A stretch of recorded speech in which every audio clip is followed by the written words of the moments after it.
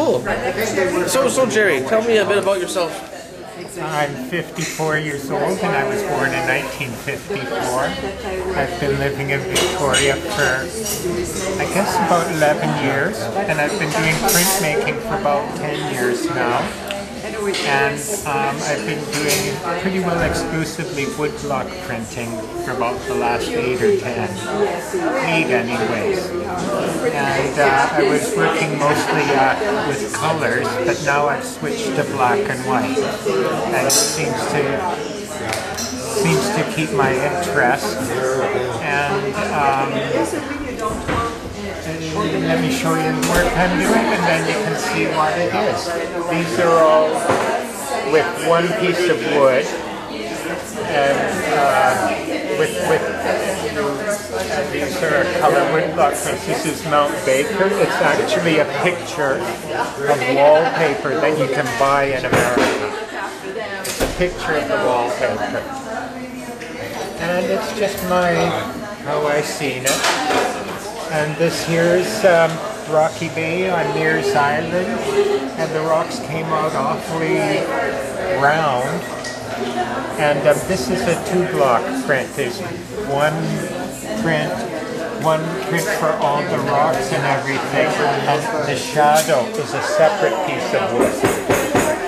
And there's actually 24 colors in there, believe it or not.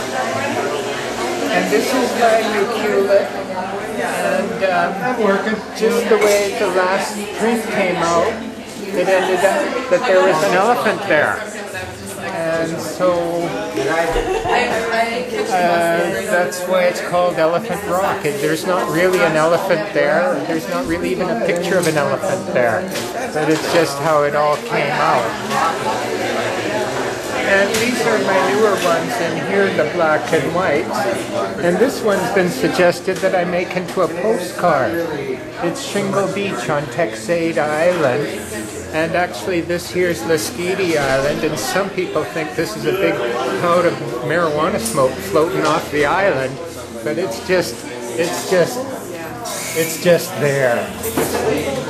Anyways, this is Texade on Shingle Beach, looking towards Lasqueti, and I guess this would be Nanaimo and so forth over here. And this is going to Vancouver on the ferry, actually.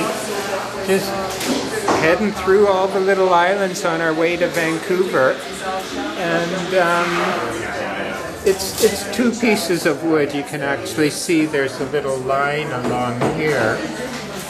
And I think it came out pretty good. I was really kind of pleased with it all. And it is what it is. I've also done this in different colors. In blues, 2 different blues and a red. But I kind of like the monochromatic look. And this is my first attempt at cartography. I sort of missed some of the little bits of the island up top. I completely nailed Sabellis, it's right there. And everyone cares so much about Sabellis that that's really important. And I don't know, it's my map. And this is it's just out of my mind. That's nowhere that it really exists. It's just kind of an abstract, soft-looking print. Just a soft-looking print.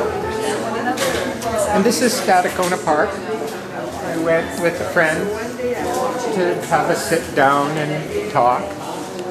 And this is the bench at Stadacona Park in Victoria, not the one up island. Just by Oak Bay and Fort and that little corner by the Station B post office. And if you're wondering where those stalks are, they really are growing out of air. They don't need the earth. Actually, I forgot to put them in, but we're telling people that they're just out of the air. And this here was supposed to be Ukulele, but every time I had a picture of Ukulele, and every time I went down to the beach I would walk down to Beacon Hill just by the Terry Fox statue, to get the feel of everything, and I ended up drawing Beacon Hill Park looking towards Ogden Point.